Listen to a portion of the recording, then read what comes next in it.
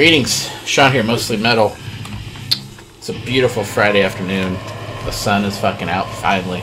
Snow is melting. And we're going to talk about cold, dirty, dark black metal. And a little bit of death metal too. First up in the background we have Omnikinetic with Submerged. This is a demo. I'm quite surprised it's a demo because it's actually very good. I'll probably talk more about it in another video. Not much to it. Out on Witch Hand Productions. Very Submerged is an excellent title for this. You feel like you are being submerged and suffocated while listening to it. Some of that incantation, cavernous, suffocating feeling, but a lot more, some more experimental elements, feelings of drowning, for lack of a better term there. I think if I'm looking at the cover right, it might look like a skull was just dropped in water there and it's falling on. It's hard to tell, but lots of experimental pieces to this that add some atmosphere to that incantation style, which for me, Incantation are a great band, but after a little bit I don't feel like I really get a break. And these guys have some nice riffs that change the tempos of the songs. There's some little instrumental noise interludes throughout the bits and pieces of the songs. The vocals, if you can hear that, we turn up a little bit, it sounds like a lion that's been caged for years and is finally getting out and fucking attacking its trainers. So, but enough about that one. Some of these I've talked about previously, so I'm just going to fly over them really quick. But first up, we're going to talk about Molder, a band I talked about out of Illinois that was in the background of one video I had. This is I think their first full length that came out last year. Good stuff. If you like death metal, straight to the point. They do a Serenade in Lead Ace Fix cover. Solid job on that. Another album that I went ape shit over. I'm not sure others have the same sentiment. I've watched some other reviews on this one, but the New Ruins of Everast, I've already talked ad nauseum about it. I did a whole video on it. I've listened to it some more since then. I can see why some people may not like this as much as the earlier material. If you remember my video, I did say I was going to go back and listen to the earlier stuff. If you're a fan of that earlier stuff, I enjoy that as well, but this does not sound much like their earlier stuff. But if you want to hear the earlier stuff, just go listen to the earlier stuff. I'm not sure why earlier is such a hard word to pronounce, but this is still at the top of my list for 2021 so far. I can't get enough of this album. A lot of people don't like the doom, the kind of gothy vocal style that's presented here, but I tend to actually like it, and it's a nice switch from a band like Omnikinetic that you're hearing right now. This next one was a random Bandcamp find for me on Repose Records. This one's called Ruins of Humanity, and this is a cassette split, mind you, that has 4 bands on it. Side A's got Hajduke, Acantha, and Side B has Nimbifer and Sorgalik. I was not familiar with, I think the only band I was familiar with was Nimbifer on this one, on Repose Records, because they put out, if I remember correctly, last year, Demo 1 and Demo 2 was a comp that came out last year. Demo 1 came out in 2019 and Demo 2 came out in 2020. They did a combo release of the two. I missed out on the release, but he has 2 songs on here that are probably the best of the bunch, but this is just straight quality black metal. Each song clocks in at around 10 minutes, so you get 20 minutes on one side and about 30-ish minutes on the other side. Not much to show on the inside, to be honest, in the cassette. I know sometimes they show the inside. the innards, as I like to call it. Not much to show there. A lot of the text is way too small to read. I believe there's also a CD version of this out, but it is a lot of tremolo picked, anthemic-ish black metal. The number for songs are a little shorter than the others, so a little easier to consume for those of you that don't like to spend a lot of time with your music. This is not a pick it up and listen to it for 5 minutes and toss it away. I listened to this for about, probably listened to it 4 times all the way through on both sides. It's just, it's good.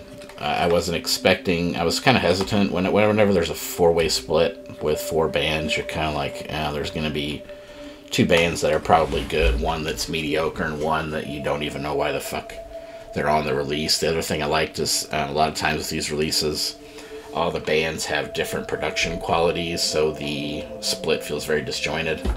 Did not feel that way with this one. All the song productions were very similar. Very fluid, sounded really great. Reposts also sent me some free download codes for a band called Rain. I haven't checked them out yet. Tons of cool little postcards. I always like to show these just because I think they're cool. That they send these kinds of things. These are bands I'll go check out. Smart marketing that I don't know why other labels don't do. Just pack a envelope filled with stuff that you're gonna send out and make me feel like I'm getting a Christmas present. I guess it's fun to dig through. Next up here, we're going to talk about a band that apparently has been around for a long time, and I've heard the name. Probably one of the best names in metal, if I dare say so. We're going to talk about some Goat Penis. This is a band that I think this is their was it their 7th full length, 8th full length. This is Decapitation Philosophy. This is my first dive into Goat Penis. This came out last year on Nuclear War Now. They recently had one of their founding members, Sabbath, vocals and bass guitar, passed away, I believe, from a heart attack. So rest in power to him. There's lyrics in here I couldn't read, but still, I was a random. I think I got a random email from Nuclear War Now about him passing away. And Goat Penis is a great band name, and I had heard of him before. And I finally, unfortunately, when he passed away, I dug in, and this is the first release. If their other releases sound like this, I will be a fan for sure. But yeah, it's hard for me to describe them because they've been around from the 90s, and I don't know what the early stuff sounded like.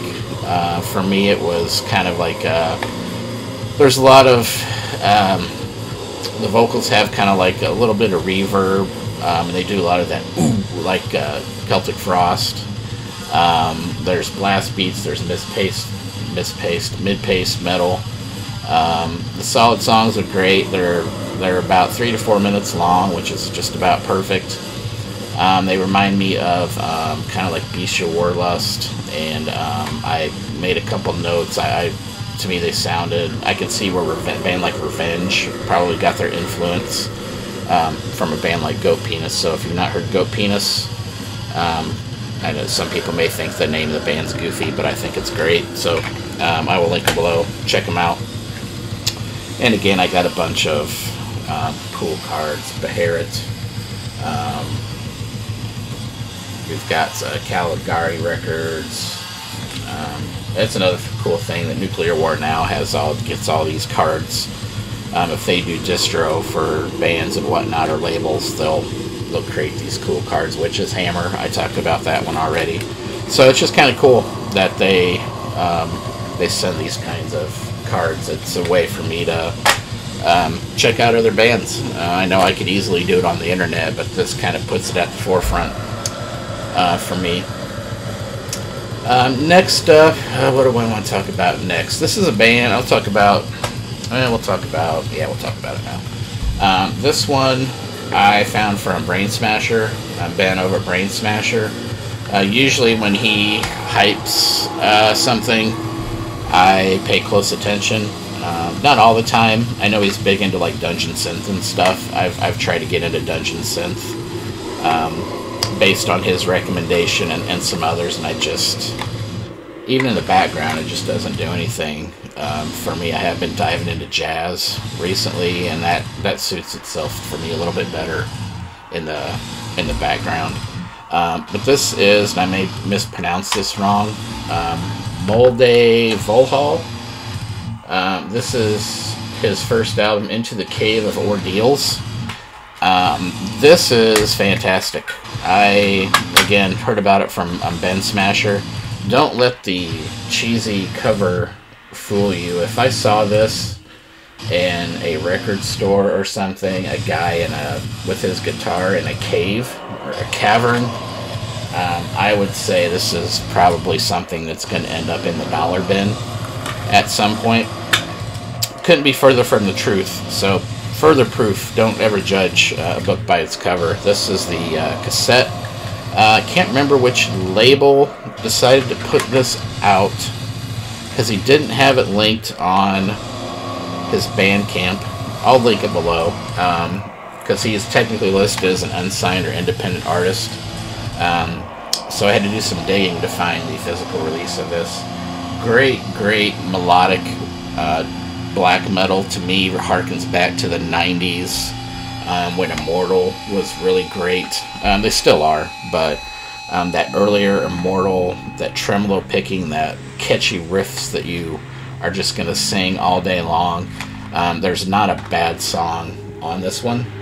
So again, don't let the cheesy cover fool you.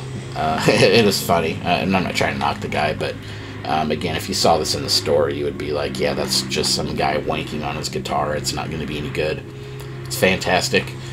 Probably, if this came out 2020, this is just an EP. If he puts out the full length in whenever that is, 2021, 2022, folks are going to be talking about this guy, so keep your eyes peeled for this release. Fantastic, or this artist, by the way. Next up, we are going to talk about a band that I'm rather new to. This is Forever Cursed by Sulfuric Night. I've heard other people talk about them. This is their first full-length, I believe, that came out in 2019, maybe 2020. And again, not much to show on the inside. A lot of black and white, black metal. You can guess by the cassette cover and the way the font is, what it's all about. On Alteri Productions is the distribution. These guys are part of what I hear is referred to as the Black Plague Circle, which are it seems to be a group of bands that are all one-member black metal bands that don't really have member names. No one really knows who they are. The bands Death Circle, I've heard of, Void Prayer, Nigrum Ignis Curculi, maybe, and Obscuratitum, if I'm pronouncing that right, probably not. But all the bands I've listened to, Sulfuric Night's my favorite. Just dark, lo-fi black metal. A little bit of keyboards here and there, I think, way buried in the mix, but overall, as far as one-man black metal goes, it usually takes a lot to impress me, and Sulfuric Night did upon first listen on Bandcamp, and it was an immediate buy for me. Again, I don't think you could get this from their site. I had to pay a lot for overseas shipping, I think, but it was very fast, so I'll link that below. Sulfuric Night. Next, they also sent a cool sticker. I believe that was from Sulfuric Night, so shout out for the marketing. Next up, we're going to talk about, we're going to talk about Elegiac. Apparently this is a band from America I've never heard of and has a multitude of full lengths out. I believe this one is, I'm trying to remember which release this is. I think this is Vampiric Oddnism, but this came out Let me check just to make sure which one this is.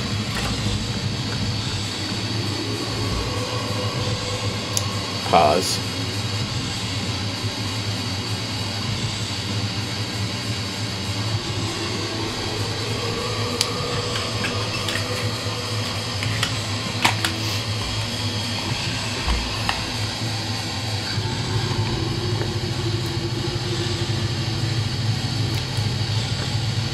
Next up, we're going to talk about what seems like probably the 100th. I always say that. That's not nice.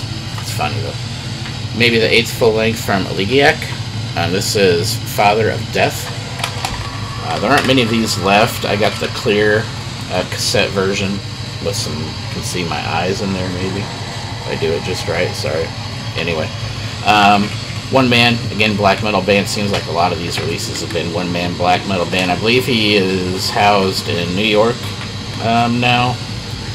This one to me was, I don't want to say it was a tough listen, but I listened to a couple of songs on Bandcamp and it pulled me in. Some of the other songs on it were just not quite as catchy to me. It felt a little disjointed, but he's been around since 2014. This came out on, I can't remember what record label, of course, but it's good stuff. For one-man black metal, it's just very disjointed. I may have to give this a few other listens. Again, it's got that tremolo picking, kind of hazy-ish production. The cover's really cheesy. I mean, should have called this title this video "Cheesy Album Covers" because this is him, just in some kind of weird garb. But it wasn't enough to scare me off. So I don't want to say this is money well spent yet. I'm still absorbing this one. I usually hold off on talking about albums until I fully absorbed them. But so I may readdress this one at a future date. But so far, it's not really pulling me in. But I will link below. You guys can check it out for yourself if you're into the one-man black metal scene. Next up, the last cassette I'm going to talk about today, I think. This is an EP by a band I heard about on. It may have been a random Bandcamp email that I got. This is Holy Arrow with Oath of Obedience 2. This is an EP. The cover, if you have this in another format, you may note the cover on the cassette looks different. The CD and album, I believe they have an LP version, has a nice painting on the front, looks a lot different. But this is Chinese black metal. A lot of the lyrical themes tie around like Ming's dynasty and the soldiers that fought. You can see here there's a lot of Chinese that I don't read Chinese, but there's a picture of the band. This is their second EP. They had Oath of Allegiance, a full length that came out in 2016 that I am not overly familiar with. So this is my first Holy Arrow release or purchase. Came out last year in 2020. It's black metal, but it has a lot of catchy, like whoa choruses, which it kind of ties into that whole theme of the Ming's dynasty and the soldiers going into war. I don't like using the term war metal. I know I've probably used it in the past, but it's got kind of that black metal mixed with some of that warish metal. I don't know how else to describe it, but you feel like the band was there with the lyric, with the soldiers going into battle. You can almost hear the soldiers listening to Holy Arrow as they were going into battle. So it tells me that they've really taken the lyrics and the theme into heart. So I highly recommend checking out Holy Arrow. Last but not least, this was a cool package I got from Time to Kill Records.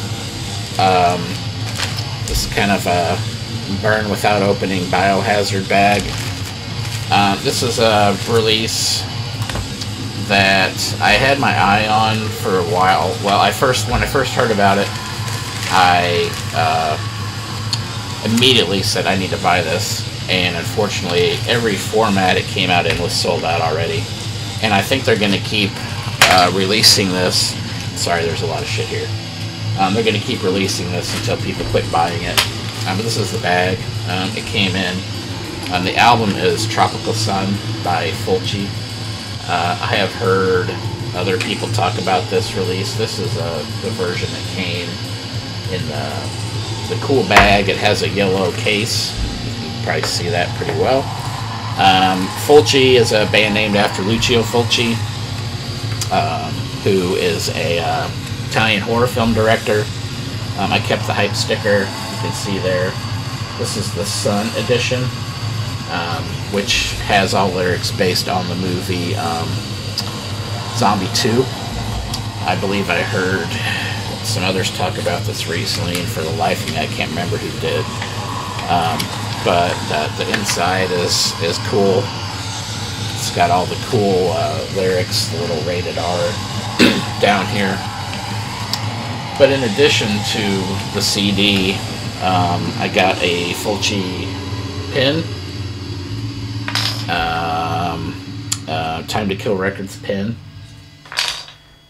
This, I don't know what the fuck this is for. I wonder if all this stuff is supposed to be tied together. I got a Fulci Death by Metal sticker, Time to Kill Records sticker, Fulci yellow transparent or fluorescent sticker. I got this little insert that talks about Fulci, and then I got a Death by Metal from Time to Kill Records. It's kind of like this huge poster booklet, and it's numbered out of 999, and if you open it up, it's like a huge fucking poster. I can't even probably show you the whole thing, but they packed it pretty tight. I'll try to show you everything without ripping it. It's got bits and pieces of the movies in here, pictures of the band. It's hard to show you everything because this is so big. That's what she said. And it's just a really cool release. I like it when bands and maybe labels, probably more so, take the time to put together a cool release like this. I'm going to try to fold that back up while you're watching me. But the music itself is, every song on here is catchy. If you like early Cannibal Corpse, it's probably the best point of reference I could give you. But you will be spinning this album from start to finish over and over and over again non-stop. They recently re-released or have a pre-order for their full length from 2015 called Opening the Hell Gates. I pre-ordered that immediately. These guys are from Italy. It's just solid, riffy, catchy horror movie black death metal. I've listened to this album no less than 20 or 30 times probably in the last month or two, and I just can't stop listening to it. So if you are so inclined, I will link it below. I don't know if this is sold out yet or not, but do your ears a favor and check out Tropical Sun by Fulci. I don't think you will be disappointed in the slightest. So that's it for this huge update. I've got another batch of stuff over here to check out, vinyl back there, and I've got more stuff on the way, and then I'm probably going to be holding off for a while. I did pre-order that Dark Throne box set against my better judgment. I feel like I'm going to be disappointed. So if you were on the fence about it, I'll do an unboxing, and then you guys can decide if it's worth the money. I also ordered a Creator box set, the Noise Records era. There's a reissue going out, or coming out in April, I believe. It's March or April. Pre-ordered that. And then I got a bunch of other random shit on the way, so be on the lookout for all those. I'm probably going to be doing some Vault stuff next. I need to get through all these CDs behind me and start getting rid of a few things I don't listen to anymore. So thanks for watching, guys. Please like, subscribe, share, dislike, whatever you want. The channel, as I said, has over 100 subscribers now. There's even more contests out there now, and I think the contests are great. I just don't want to flood the market with the heavy contests. I can't keep up with them. I want to enter them all, but so I will be doing a contest at some point. I might have 200 subscribers by then. If so, so be it. I'm not in a hurry. I'm not going anywhere. So again, thanks for watching. Hope you enjoyed. Hope you find some new music to check out. If there's anything from this list you think I should check out from these bands that I haven't yet, since a lot of them are the newest release, let me know if I should go back and check out any of their earlier works, and I will do so. So thanks, guys. Have a good one.